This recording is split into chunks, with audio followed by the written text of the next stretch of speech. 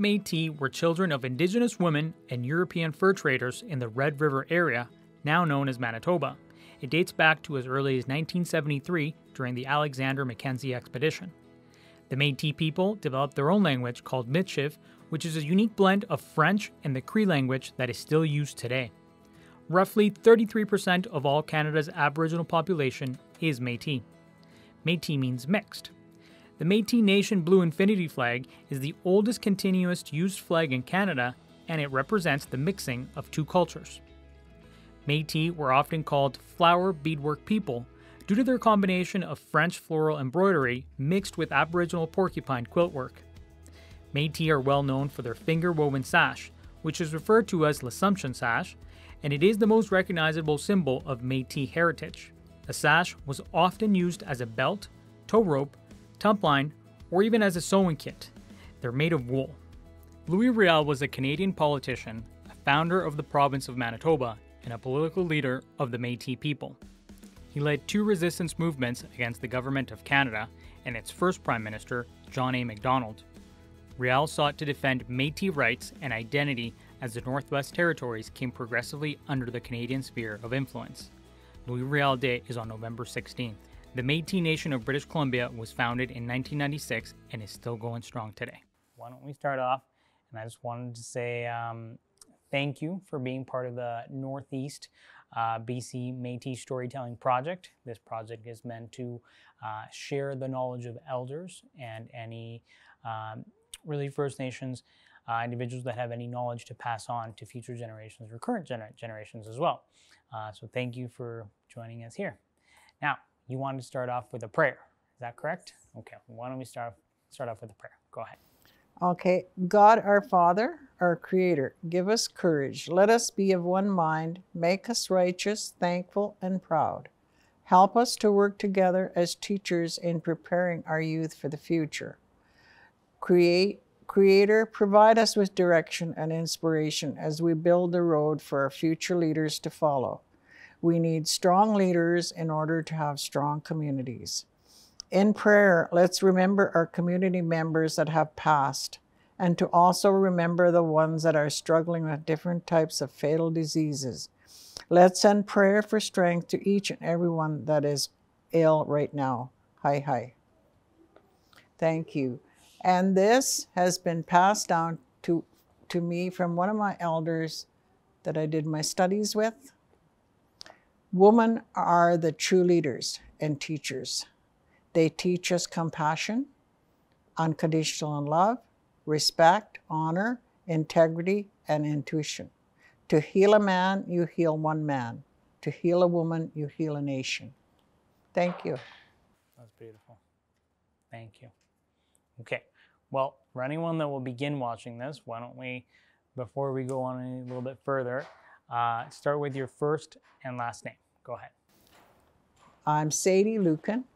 Okay, now Sadie, were you named after someone? No. No? Okay. And what about your last name, Lucan? Do you know much about the heritage or anything, any history behind the last name? They're from Germany. Okay. Now, that would be your married name, if I'm not mistaken. What about your First Nations last name? What would that be? Supernault. Supernault? Okay. Mm-hmm. And do you know any history behind that last name? Well, that's my family.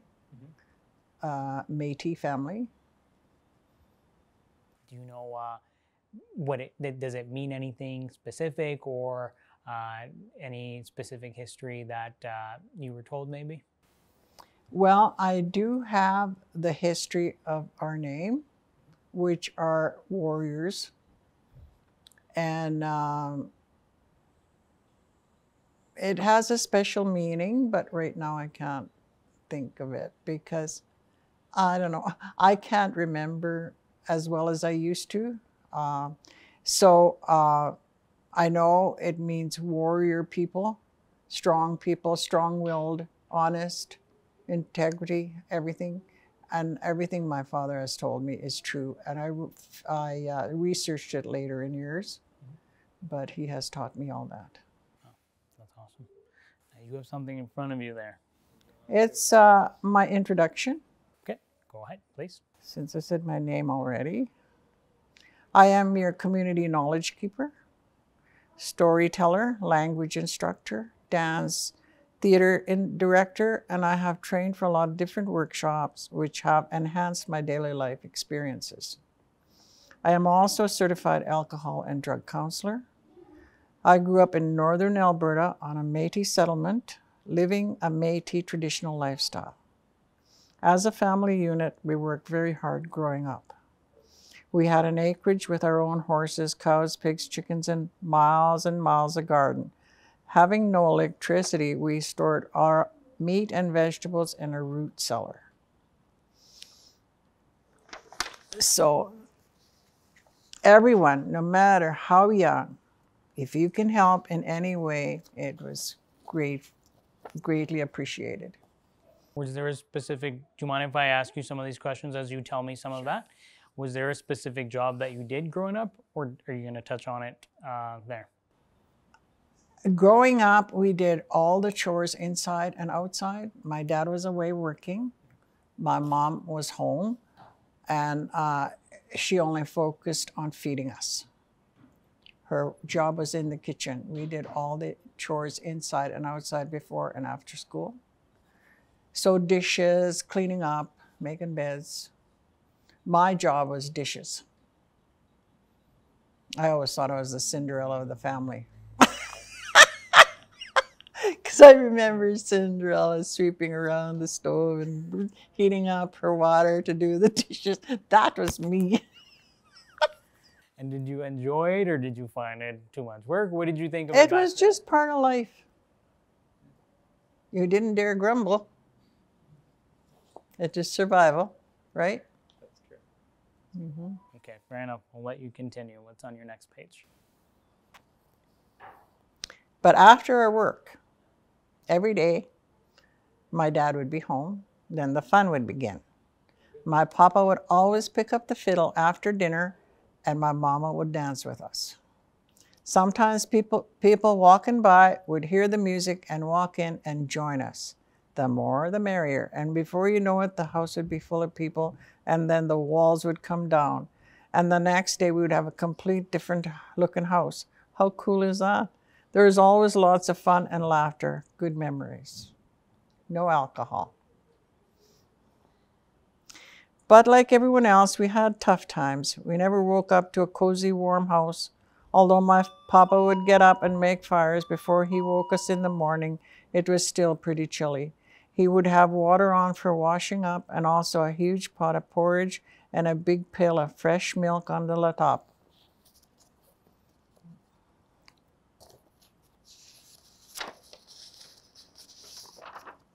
And if my papa was away, only then my mama never cooked breakfast, but if my papa was away, she did. But the rest of the day was spent in the kitchen for her, and we had to do all the chores. I'm kind of repeating myself, before and after school. No video games, no TV, just hard work. Sometimes when I think back, I think we had our own little residential school happening. I could not speak my language during school hours. For punishment, I was strapped. It was tough because I did not know a word of English when I started school. When I went home and told my parents some days were not too great, I would be strapped again because they believed the teachers would not strap me for no reason. Later in years, I also wondered why my parents, like all other parents in our community, were so afraid of the authority people. And later learned the threat of losing their children was always there. Must have been difficult, eh? Did your parents ever talk to you guys about that? Losing children? Yes, but they never explained why they were so afraid of the authority. There wasn't too much that was explained to us. Everything was always a secret. And that's what I disliked about my childhood. So I made it different from my children. I love my language. and hope to pass it on, but I didn't pass it on to my children. You know why? Because I didn't want them to suffer the way I did because I was cursed with that language. That's what I learned at school. Sorry to hear that. So, in going back to feeling like we had our own little residential school happening, I think we did. My mom was in residential school, but it was never reported. We never talk about it. Therefore, her parenting wasn't the loving kind. But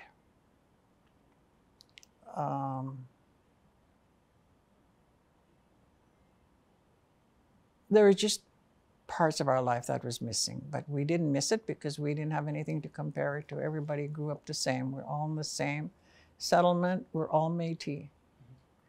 And we didn't know we had a title till later on in years. We were just all Indian. And why do you think, or did you ever find out, why do you think everything was kept in such secrecy? Fear. Fear. Did you ever get to talk to your parents about that? Later, when I was older, when I started my own journey, because I had to put all the pieces together. But when I was young, I didn't dare ask questions. It wasn't my place. My place was to listen to what I was told, do that, and don't ask questions. That's how we grew up. And I'm sorry if I missed it before, but you said how many of you were there in the family, in your family? How many brothers and sisters? There was 11 of us total biological, but 2 were adopted, so there's 13 of us. And where do you fit in the 13? In the very middle. Very middle. Wow. Did you enjoy that? And I lived up to it, yes. You did a lot of work. I had to be allowed to be heard.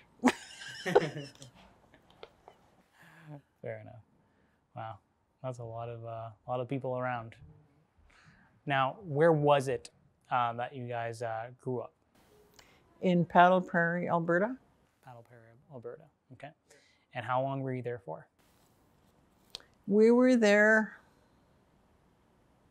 We grew up there, but moved to BC, and we've been here since. We all moved to Puskupi. My whole family lived there. So was everyone born in Paddle Prairie? No. Okay. I wasn't. I was born in North Vermilion. They lived in Hay Lakes. And I don't know what that is, if it was settlement also. But I was born on the move to Paddle Prairie. I was born in a tent in February. Did your mom tell you the story about it? Yeah, they always had midwives travel with them if they're pregnant. Because Métis people traveled a lot, right? But Paddle Prairie is where my father found that we should live. So that's where we moved. Well, it wasn't me, I was still You didn't have a say back then. I didn't have a say. And what did your dad do for work? My dad trapped, like everyone else, and he also hunted, supplied all the meat and that, and we had our vegetables all winter. And he worked in the sawmill, and he built cottages with a cottage roof. Wow. Did he get to build something nice for you guys eventually when you settled somewhere? Oh yeah. Do you remember any of that? No, I was too little. Too little. That's okay. Continue, please. I am so happy I kept my language, so now I can teach to everyone who wants to learn. Now let's talk about a little bit about maybe, let's start with a bit more of your background, if that's okay. Are you Métis or non-status for anyone that's watching? Métis. Métis, okay. And which cultural group are you from? Like Cree? Cree. Cree, okay. And do you recall any, I guess, any interesting stories growing up once you guys were in Paddle Prairie that stuck out from your childhood? No, there's just too many. I guess the Christmases stand out. And why is that? Because when we got up, we rushed to open. Well, we usually just had a stocking. We didn't have presents, but we always had a stocking. And there was always an orange in the toe and peanuts and candy in the rest of it. If it was a good year, we may get a present, but usually we didn't even expect it because we never got it, right? So it was no big deal. And then we ate breakfast, and then we all got in the sleigh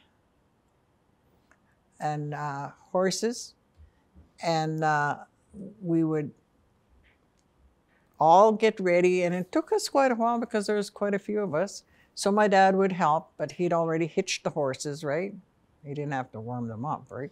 But he hitched the horses, and he'd come in and help Mom, and we'd get all bundled up in quilts and everything. It was cold winters back then, not like now. Mm-hmm. And so off we'd go. And one Christmas, my dad was a little agitated. We were just taking too long. So he said, come on, come on. So we all rushed out and got into our benches and bundled up. And then he says, "Hey, it takes so long, but you don't dare to talk back." So he goes to, "Come here," yells at the horse, and they take off, and he takes off with them. In his anger, he forgot to hitch it to the sleigh. So we all dove under our quilts and laughed under there. So the horses just take off and you guys stayed right there? We stayed, he left. Oh, just him. Okay. They pulled him right out. Oh, I'll never forget that. I do have a book that I'm writing on the Supernote humor. Yep. No sadness, it's just humor. All these stories, and but that one always stands out at Christmas. I remember him. And he had such a good sense of humor. Eh? So he wasn't angry. He got up and he brushed himself, looked at us, and just burst out laughing. So then we could laugh freely. Oh, that's really nice. It looks like he had a good sense of humor then. Mm-hmm. That's nice. But grandparents first. So we went and fed them breakfast. Oh, that's nice. Yeah. And they'd be waiting for us, yeah. Speaking of grandparents, do you know where your grandparents came from like your dad's side and your mom's side? I have all that history. My grandmother was from Alberta Beach area, Lake St. Anne. My grandfather was from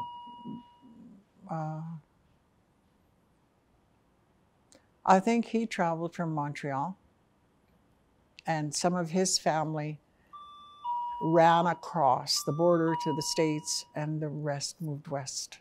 Wow. So, and he was, he taught us a lot about natives, and he read us the Bible every night. I didn't want to sit there and listen to stories. Boy, I wish I had that now. You know, the children, they don't fully understand. And he told us about the people that were going to come over and take over one day.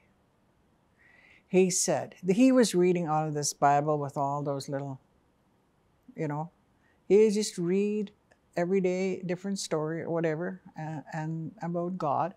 And he said, these people that are going to come across this, of course he said it all in Cree, come across the big waters, right? Big ocean. Mm-hmm. I said, they were rags on their head. But their main, he said, and they're going to come over and they're going to take over our land. Rags on their head, he said. And we're rolling on the floor laughing. He said, how would you like it if they laughed at you because you wear feathers in your hair? See, you don't notice, you know, the different cultures, and that's where racism starts. But my grandpa would explain to us about showed us the drum, because our music was the fiddle. but he taught us the drum. And every night he'd sing to us and pray with us. What a treasure we had. That is really nice. So did you learn how to play the drums too? I play the drum. I was with Teresa when we made the CD. Oh, Teresa Gladue. Yeah. That's really nice. Mm-hmm. So what about your grandma? My grandma was just a hustle bustle 4x4. And why do you say that? Because she never stopped. And that woman was never sick. She'd just go and she'd wear, you know, covered up to the neck and up to the wrist and skirts right down to the floor. And she'd just swish when she walked. And she walked so fast and short. 4x4, I mean, she was as tall as she was wide. Sorry, Grandma. And my grandfather was almost 7 feet tall. But if she she barked an order, he ran. So I think that's where we get our strength from. Your grandma, huh? Yeah, from the female side, yeah. Well, it's a good thing.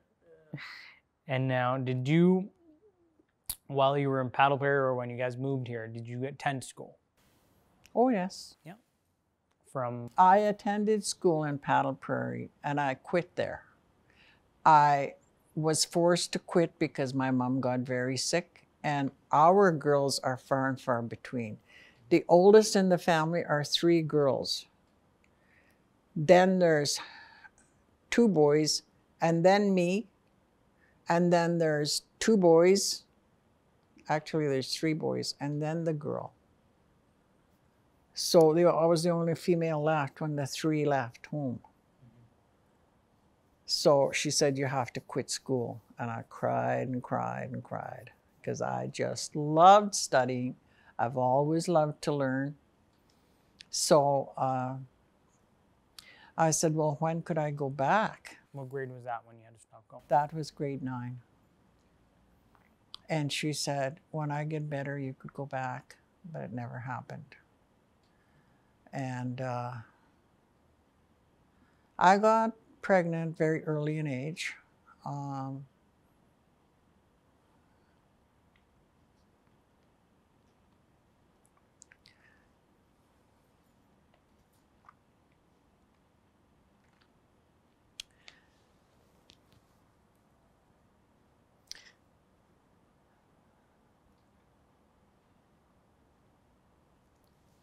But I didn't go back to school until much later when my first marriage broke. I was never allowed to. I didn't know the difference then that you had your own voice. I never had my own voice. So I went to work as a coal miner. You did? Yes, for 17 years. And that's where I met my second husband. And I got injured at the mine, and depression set in, diabetes set in, because I wanted to go back to work.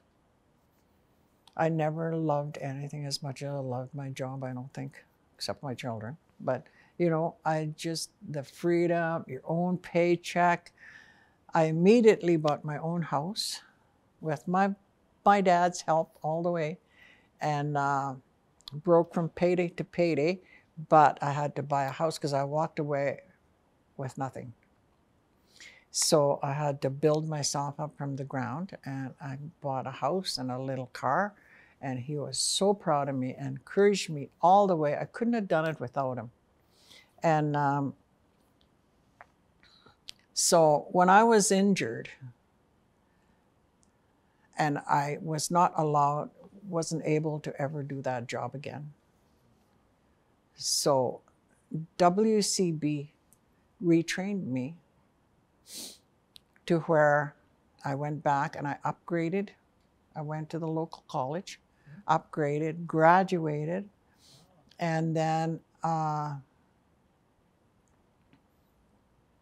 WCB phoned and said, well, you know, we're now have to pick a career. You have to pick a career because your WCB is gonna, you know, no longer. I was well enough, but not well enough to work at that job, so I have to find a new. So they said, what job would you like? What career? And I said, well, my chosen career is native fashion. That's an interest. I said, I don't know how to sew, but why can't I learn? But I could design, I know I can. So, because I've always scribbled and so they said, oh, no, that's too good for you.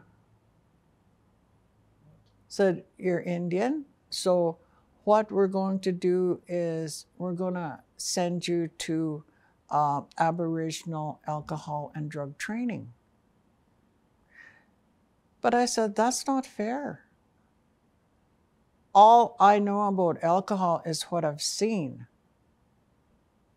That's not a feeling. How could I honestly help my clients when I've never experienced it? Yes, I had drinks, but I'm not alcoholic. I never hit bottom. You know, I enjoyed a few drinks here and then, and it wasn't always. And I said, I'm sorry, I can't do that. Well, you're going to be cut off. I have no funds, no job, no nothing. So I thought about it and waited them out because I was supposed to make up my mind yesterday and held on. Finally, I opened that package. Lo and behold, it's everything I've always wanted. I thought, it's going to open so many doors for me. I don't have to do alcohol and drug. But with this training, plus my knowledge, I could do my own thing. So what was in the package? Well, all the information, all the pamphlets of what I'd be learning. The whole year's training was in there. It was like... But it was for like fashion though? No, not fashion. They denied that right out, straight out. I thought they finally... This was the package for alcohol and drug. Oh, okay. No, there was no give to that. I thought they gave in a little bit to that or something. No. So, but when you saw that package, you thought, okay, this is... I threw it in the first corner and left it there. But my stubbornness wasn't going to help me this time. The threat was there, but I denied them until the last possible minute. And then I opened it. And I thought, God, you always have different plans. Thank you. So what did you do after? I called them. They made arrangements, packed up my bag the first time I was away from home alone. Drove to St. Albert, and I drove back and forth. In any road condition, I was driving back and forth and trained for my alcohol. And I graduated. And I come to work at the Healing Center, just 20 kilometers out of Dawson. And so what I did was, I had a very good ED. And we sat and talked. It wasn't really an interview, it was more like a visit and what I had to offer. And so I told him, I want to go the spiritual route on this. If I could open up the program with my spiritual knowledge, and because an alcoholic, I know, loses the higher power immediately because of their shame and their denial. And this is what you have to give back to them. That's the gift you give to the clients. So, so I explained my situation and told him this is what I'd like to do. And he thought it was a great idea, and he let me write the program, and I opened every morning. And the other counselors attached themselves to the program. And it was very successful. And once in a while, he would get into trouble, and I'd have to do one-on-one, but that was okay. And so I was a counselor, but I wasn't my main focus was to do the counseling part. I did more of the spiritual smudging, praying. And Did you find that, now obviously there was meaningful work being done there, very meaningful work. but did you yourself, did you feel like you had accomplished something there? Yes, but very soon I found I got to move on to bigger and better. What was that? Bigger and better, I come to work for, actually it was my brother, Don, that talked me into coming to work for the Aboriginal Society here in Dawson Creek. But that didn't last long either. So after that, I said, okay, I'm done with bosses. I want to do my own thing. I don't need a boss because they don't know what I'm about anyway. So I come and I volunteered at the Metis office, but soon was always left in charge. Nobody around. I had to make all the decisions. So they were going to have an AGM, and some of the people said, well, you should come. You should run for president. And I said, oh, no, that's above me. I could never do that. And walked away, never went to the AGM, and continued volunteering and be alone. And so eventually, I started seeing that Nima was in trouble. So the next time, come around, and I let my name stand and got voted in as president. And found I was doing no different. I was Still making the same decisions? the only thing is, there was no money. And the bills were... Stacking up. And I was sitting at my desk praying one day, there's got to be something, we got to do something. And I think it was about the next day the phone rang, and oil and gas company phoned me and said, is this the Metis office? And I said, yes, it is. And he said, do you have any people that we can put to work? I thought, how do I answer that, you know? And I said, not at this moment, but I don't see why we wouldn't, because there's a lot of people I know that are out of a job. Mm-hmm. And so he said, okay, we can put them to work immediately. I said, well, how many do you need immediately? He said, even one would do. I said, oh, I can get you one. Because my son was out of work right then. So I said, I'll get you him, and then I'll, you know, phone people and make a list of people and their skills and whatever. I'll get you that, I promise. So they said, perfect, that's what we want to hear. So I started working for oil and gas, got the NEMA. NEMA never went down. And for 15 years, I run the organization. And just recently, I resigned, and I said, I need to do what I've always wanted to do. And so they had a meeting, and I gave my resignation actually at a big AGM. We brought Dale Bumstead, the mayor, and I brought the AGM to Dawson Creek. It's always been in Vancouver for 20 years. And Walter, the three of us. Walter did the speech in Vancouver. And we didn't think we'd get it, but you never know unless you try, right?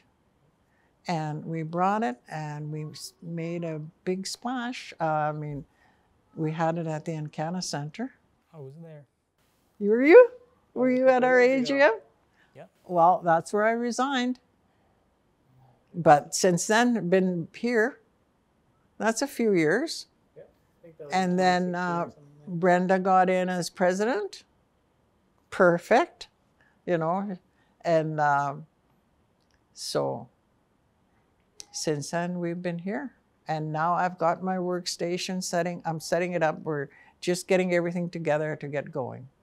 And I'm filling all my binders with wisdom, and so they can be passed on. They all have the Metis sash on them. Do you see my binders? Yeah. And so, yeah. And Wayne and I are going to do that. Wow. And one of the programs is the teepee teaching. And I have 2 teepees at home. Yeah. For children. Yeah. That's nice. So the program is aimed at teaching children how to make one? Is that the idea?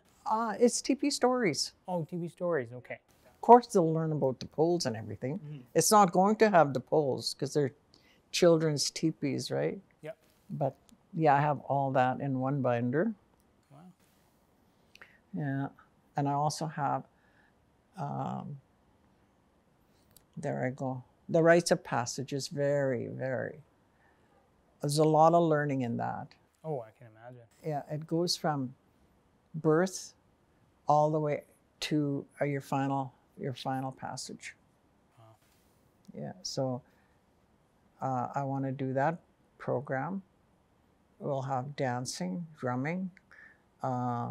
Hopefully, that's my fiddle in there, the pink one, but I just never had the time.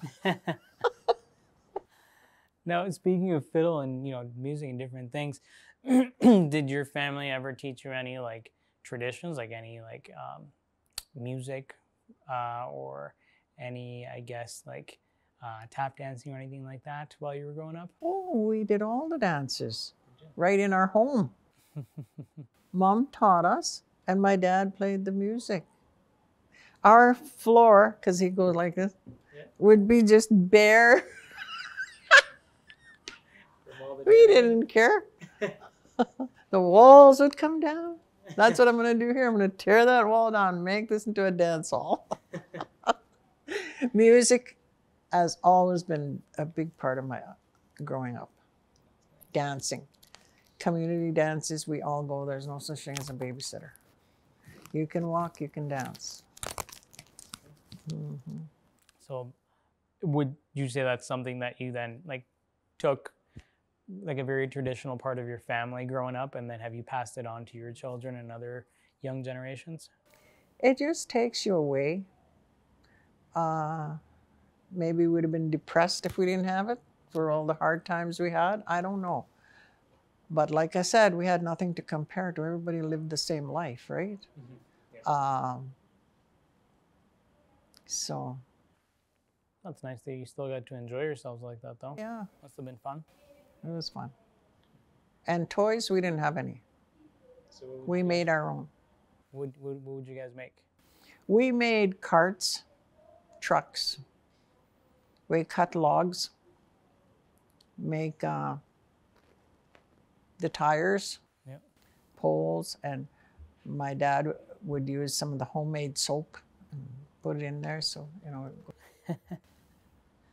And we'd have horse races. We'd have a willow with, the willow, and then we'd go picking, because there was drinking on the settlement, and they had the long beer bottles. Okay. And we'd pick them and wash them up, and then my brother would kind of, I don't know how he did it, but he'd kind of cut them. And then when you put it in the ground, it made the horse's hoof. Mm-hmm. And then he'd stick it on each a willow. He was our leader. My brother Lester, we lost him a few years back. So we'd hold those two, and then we'd have one tied up to these, and then one going between our legs, and leave the bushy branches for the tail, so it made a trail. I don't know why horses never. But anyhow, that was one of our toys. And we had a racetrack. And horses. We rode horses all the time. You guys got creative. Oh, yeah. He was very creative. Yeah. And one day, we knew Mom, we were losing our mom, and he said, I'm going to pick up the fiddle and I'm going to play her a tune before she dies. Because he was the favorite, my mom's favorite. And she let us know. We were all at the dinner table when she told us. We didn't care because he was our favorite too.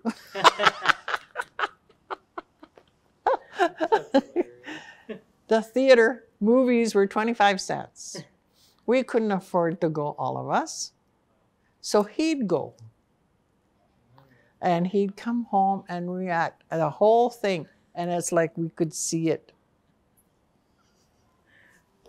So we got to see the movies too. Your imagination. That's hilarious. Wow.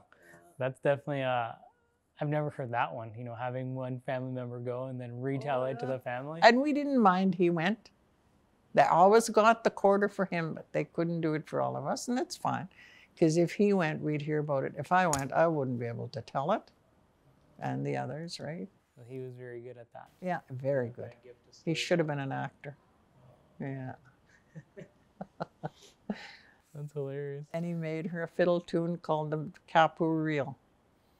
Capo is her maiden name, or dad's name.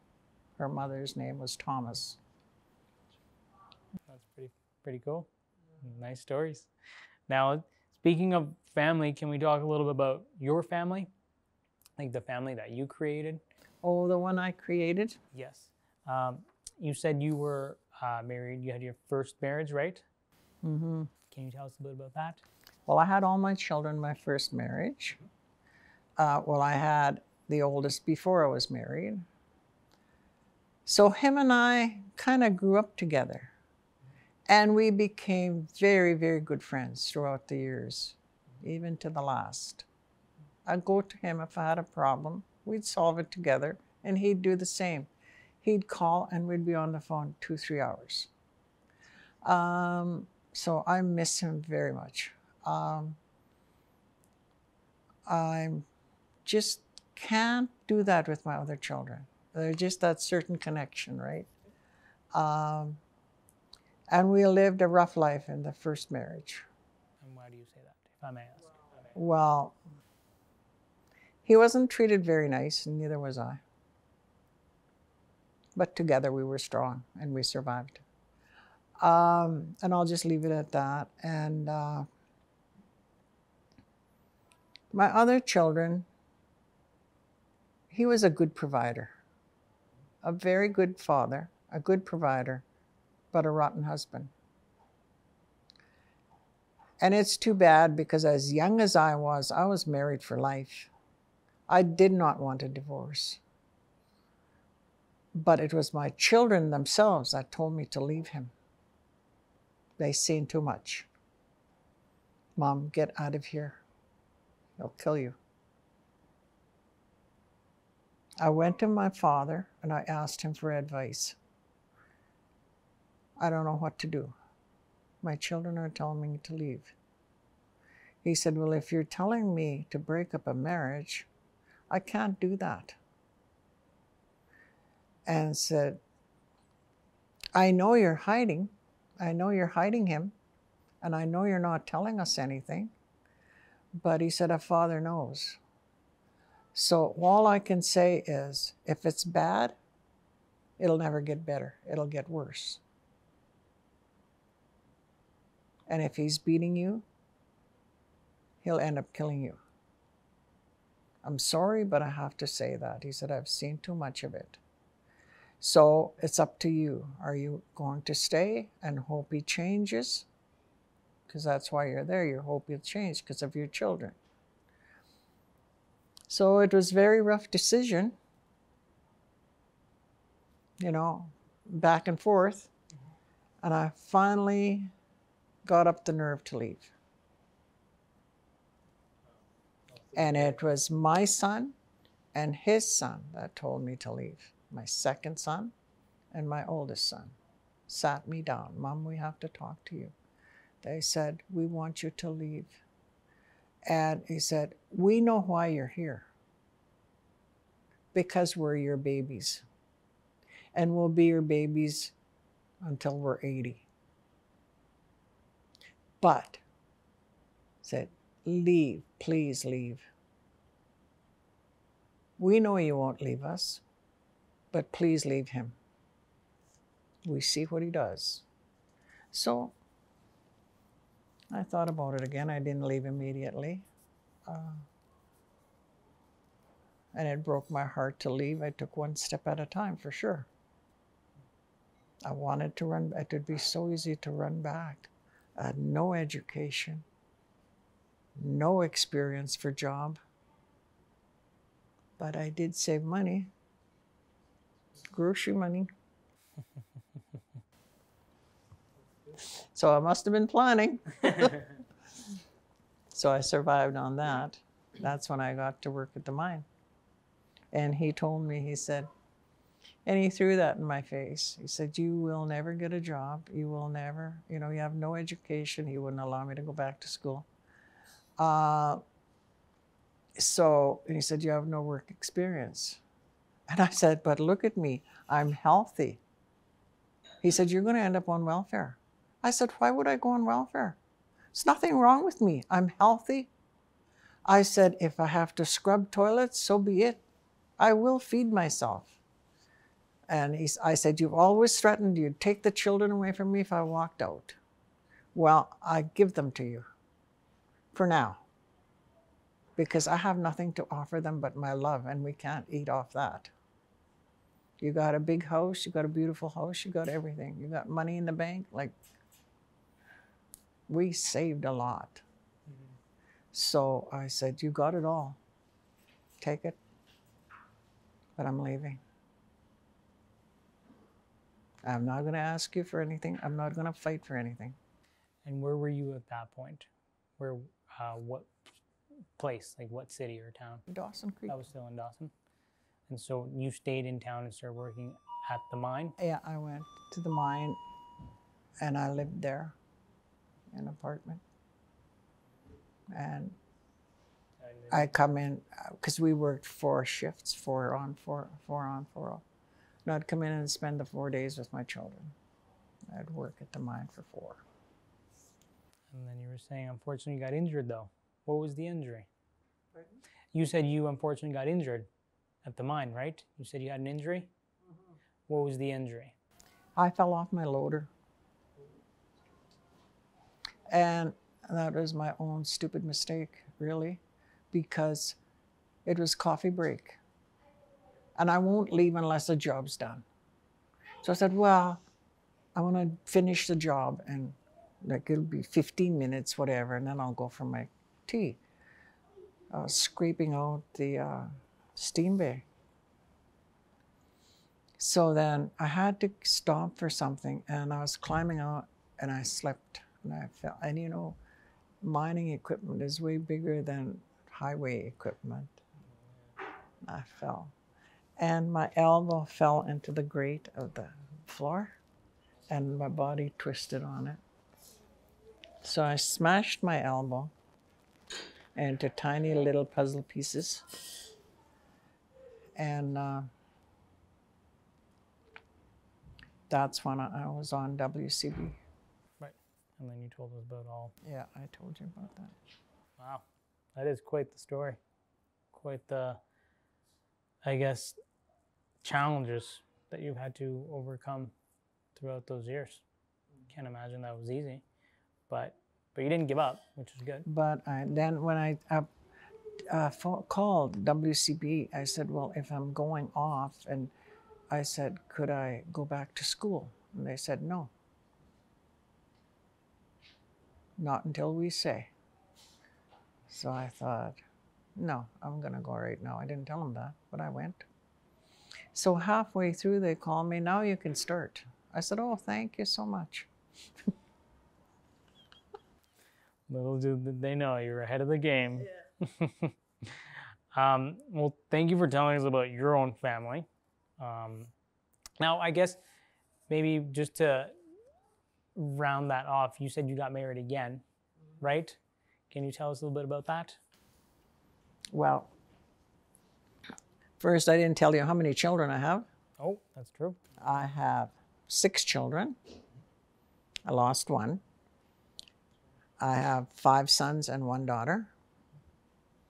I have 4 grandchildren and 4 great-grandchildren.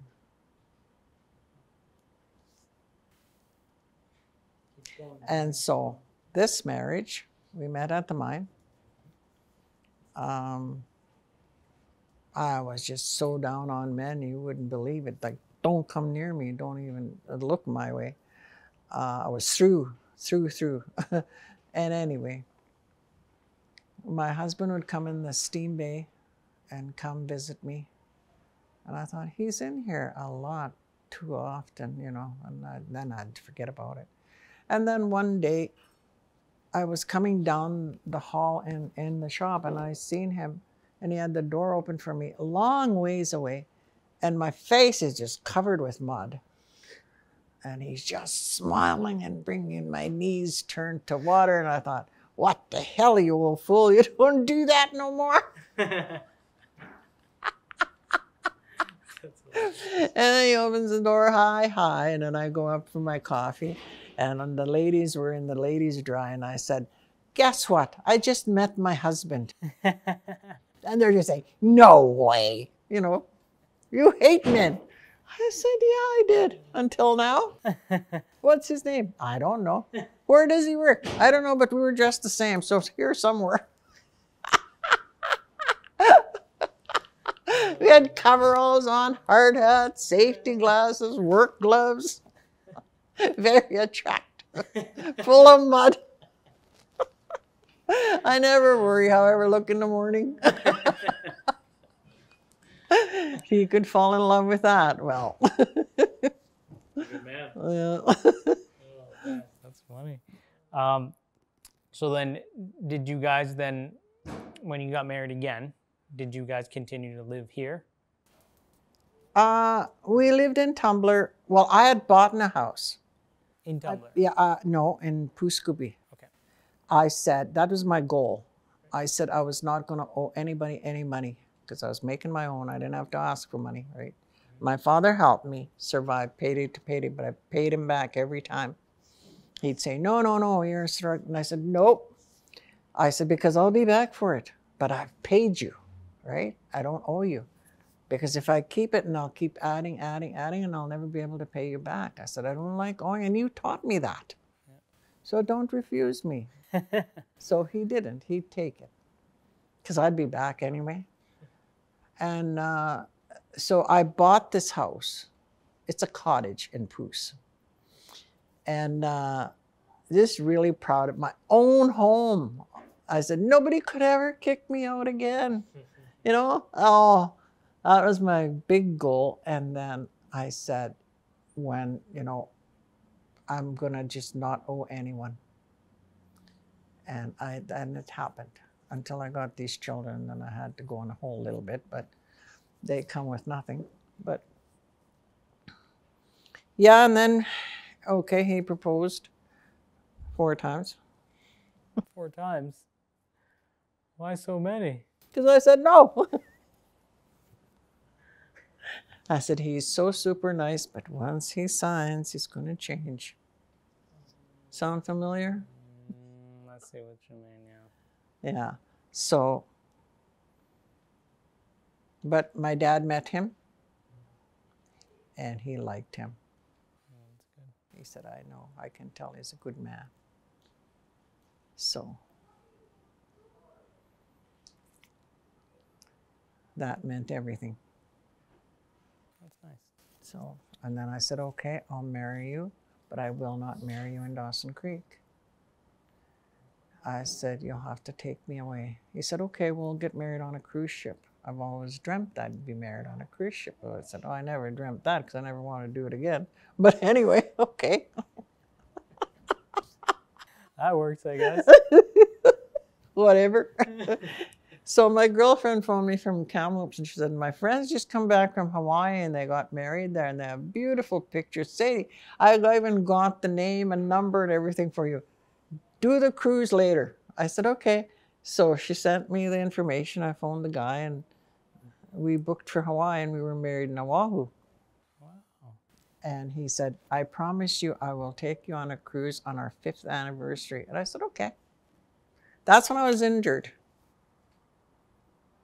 And in this corner building here was ladies' wear and jewelry. Yeah. And I became friends with the lady that owned it. It's Arlene. She's doing real estate now. But she always held that gala every year, black tie, you know. Actually, this one was for ladies night, and it was a Mexican Riviera cruise was the main prize. And I could never come. She'd always invite me, and it was always on my work shift, and I wouldn't miss work for nothing. So I'm sorry I can't come. It's my work. Let's take the time off. No, I don't do that. So anyway, this time now with my injury, I had all the time in the world. So I came to that gala, and none of my sisters would come with me because they're going to a bingo in Grand Prairie. That's big time. So I said, well, they said, how much are the tickets? I said, $50. Oh, $50? We're going to bingo in Grand Prairie. Okay. So my oldest son's girlfriend said, I'm looking for somebody to go with. Let's go together. I said, okay. So we come, and they also had silent auction, and I seen this beautiful long gown, and I said, oh my God, I love that. So you get free tickets first, and then you buy them after that. So I bought a whole bunch of them, and I just doubled them up and threw them in the pot. For that dress, I never picked anything else. Well, I won the dress, and it was over $200, the dress. So I said, I just relaxed after that. I got my money back and then some, you know. I could tell my sisters, you know, you should have come. Well, then there are big prizes they were drawing, and second prize was sapphire earrings, very nice, and she won. Your friend? My son's girlfriend. Oh, wow. I said, how could you be so lucky? Now the cruise, everybody just like you could drop a pin, right? And so I'm just kind of looking around. Sadie Lucan. And I said, did I hear my name? And everybody's just hollering, and she says, you won. What? My mouth's hanging open, they take a picture, newspaper. I won the cruise, 5-year anniversary. Wow. Come to think of it, he didn't buy that, did he? You took him. Yeah, that was amazing. That's very cool. Mm-hmm. Wow. Well, I'm glad you got to go on that. Now, I'm going to bring us back to some of these because we went off into some very good stories. But you were telling me a little about your community there. As far as, well, you began to tell me how you volunteered for the Metis Society, which you eventually became the president of.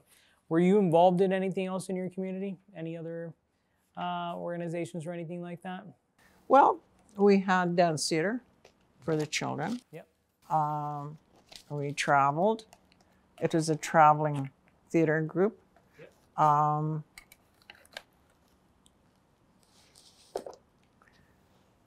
And I've always worked and taught the Cree language, you know, whenever I had spare time. But I could never totally focus on it because I was always stuck in the office. And I mean stuck, you know. But every free time I had, I would do stuff. We would do stuff within the Metis. We'd celebrate Louis Riel. We'd do the flag raising at the City Hall. And we'd have lunches and like the stew and the bannock always. And I did the, I don't know if you read that poster up there. Yeah. So I did that with the Metis teens. Oh, that's really nice. And the mayor at that time was what the heck's his name again? I don't think I was there, otherwise I'd help you out on that one. I know. I don't think I was around. But he helped My husband did the instruction on the sash. We weaved that ourselves. Oh, that's really cool. All the children that were involved, the community. We didn't have our own building at that time. We rented the Friendship Center, and we had our wind-up celebration there, and the mayor came, and we did our presentations, and we presented him with a, and there I go again, losing my words. You know, the provincial flag in a frame. Wow. A shadow box. And it hangs at City Hall. And we also presented him with another flag to hang every year.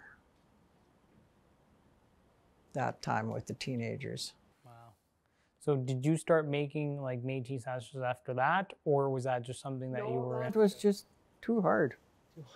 It's a lot of work. And no, we just started buying them then. Fair enough. We had homemade equipment, and it took a long time. And my original plan was to one day use it as a border in my office. I don't think so. So we settled for a frame.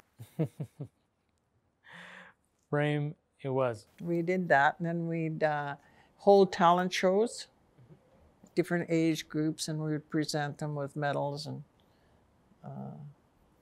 money prizes. Yeah, so, but a lot of it come from oil and gas. Just recently now they're starting to provide us with money from MNBC, but before that we were kind of on our own. Right. But I didn't want it to die. So I volunteered my time. For 15 years I worked there with no wage. You must have liked it. Mm-hmm. Oh, I did, and I can't say I regret it, because I got to go to all the meetings, the conferences in Vancouver. I didn't have to pay for anything, and I met wonderful, beautiful people. Otherwise, I wouldn't have. You know, I gave them my time. What? Now, speaking of meeting all those people, who would you say influenced you the most in your life growing up, or maybe later on as you were an adult? Do you have anyone in your family or outside of your family who maybe influenced you? My father and a brother. Okay. And why do you pick them specifically? Because they were so openly had my back. My father always encouraged me. He could always see in the future that I would do something wonderful for the people. My brother cried when I said, I'm going back to school. He said, you have the courage to do so. He said, I've always wanted to, and I never, because we all had to quit early to work. Right. Now, and what about did you have any elders along the way that you met that maybe had an impact? I met a lot of elders during my studies. Oh, did you? Because we did the Aboriginal studies, right, for a while. And then we went on to the college in Edmonton. But for the first part of the studies, every week there was a different elder from a different community, different traditions, culture slightly different. It was all a variety and a lot of good learning.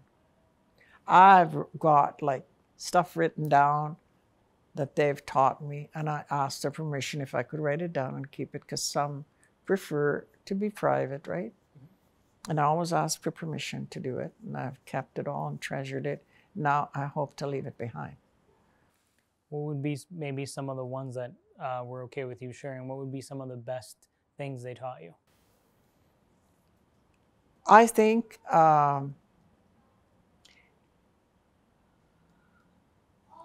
the pipe ceremony. Okay, why do you pick that one? Because we don't do that in the Métis. And I just lost a brother, and my family didn't want me to travel because I was upset. And I said, that's where I need to be. I said, the elder will help me start to heal, and he'll start me on my healing journey. That's where I need to be. I want to do it here. So I drove. And it was amazing because you sit in a circle and you smoke the pipe, right? And he motioned to me to sit beside him. And I thought, why me? Or was he looking at me, you know? And he walks over and takes me in the arm. He said, I want you to sit here. I said, okay, thank you. So I sat beside him. And then he was passing out cloths and he was telling the meaning of the cloths. I've got that written down too, but I can't. And he gave me a yellow cloth.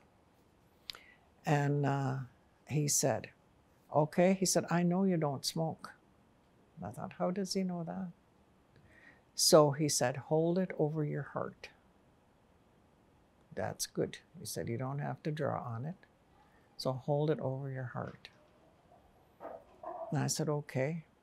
And it just like something went into my fingernails, the tips of my fingers, and it just traveled right through my body. I've never felt that before. Actually, I did. I'll tell you that one too. And I thought I experienced my first circle with the pipe. And that was a lifelong experience because I just treasured that. It was different, right? The other elders were things I knew already. So that didn't have the same effect. I mean, I appreciated it, but this was new. And he said, and after we were done, again, he signaled me over. He said, here is a tea to heal your heart. Now, he didn't know. I guess he did. Must have showed, right, that I was in pain. He gave me, he said, a bear tea. He said, drink this, my girl. He said, you will start to heal in your heart. And I slept like I've never slept before.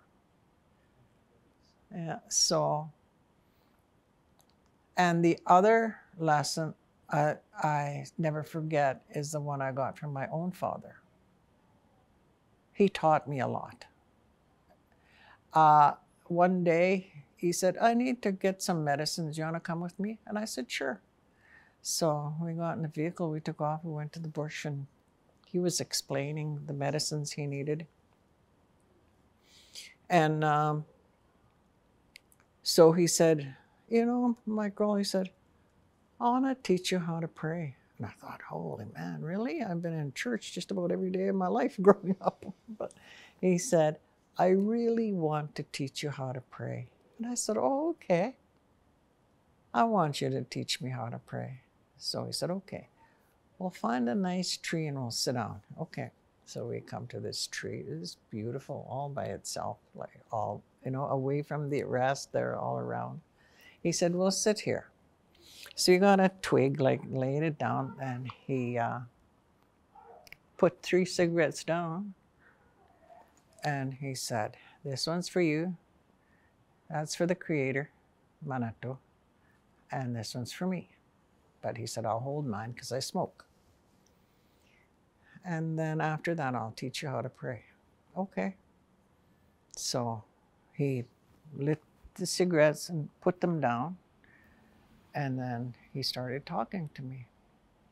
And as he was talking, he was just talking about life in general and our needs and things to be thankful for and the things around us that we just take for granted. And he'd draw on his cigarette, and the other 2 would draw too.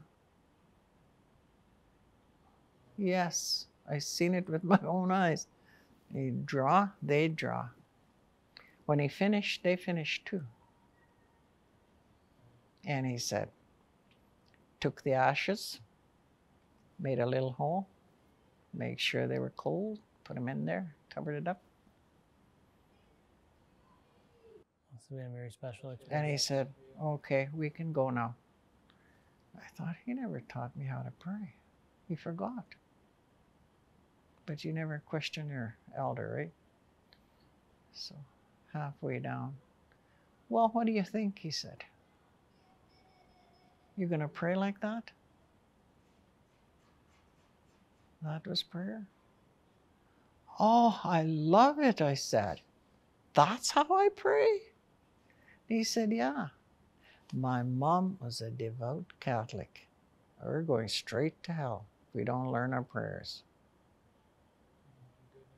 I was deathly afraid of the Catholic Church, but I ran to it. Every time there's a service, I ran all the way so the devil didn't catch me. With my father, I could die this moment and not worry one bit because I'm going to a better place. He taught me spirituality.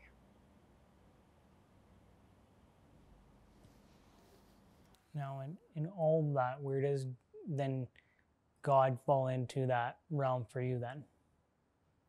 Pardon? Where does God fall into that, in those different styles then? God is in both. God is in both. But the devil overpowers sometimes in the Catholic Church because of fear. I don't want to go to hell. I don't want to die. So how do you see God then? I see God the same way. But I follow the Catholic faith to honor my mother, and I do spirituality to honor my father. But I'm sad to say I have left the Catholic Church just recently, but I still have my faith, I still have my God, which should be one God for the whole universe, not divided like everything else. That's where we lost our power. Dividing, we lost our unity, we lost our strength. We live in straight lines, we lost our circle, we lost our strength. That was also taught by my father. And I've read in books after that. And my father was illiterate. He taught me about the medicine wheel. And I paid big money to go and study this medicine wheel. And I knew it all. Well, not all. There was slight differences, but basic part of it I knew already. He always told me about that special tree, you know, the sacred tree. Yeah. That's really cool. And after, having such wonderful experiences with all these people in your life, but also after, I guess, knowing what it's like to struggle in many other areas of your life, what would you want to then pass on to, anyone that will watch this video many years from now, or anyone that may watch it, anytime soon? What message would you like to pass on? I would say live your life today. Don't plan and put off things because life is short.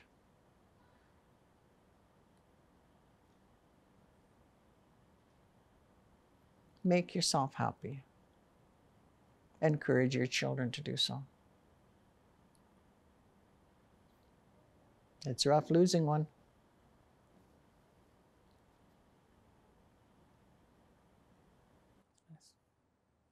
Well, Sadie, thank you for sharing all that. We really appreciate it, and I know when people watch this, they're really going to enjoy it because you shared some wonderful wisdom. I don't even know what I said, so I don't know. Good thing it's all here. But really, thank you. Thank you for being a part of this, and we really appreciate it. Thank you for inviting me or having me. Nice meeting you. You're a very gentle man, and thank you. Thank you. Hi, hi.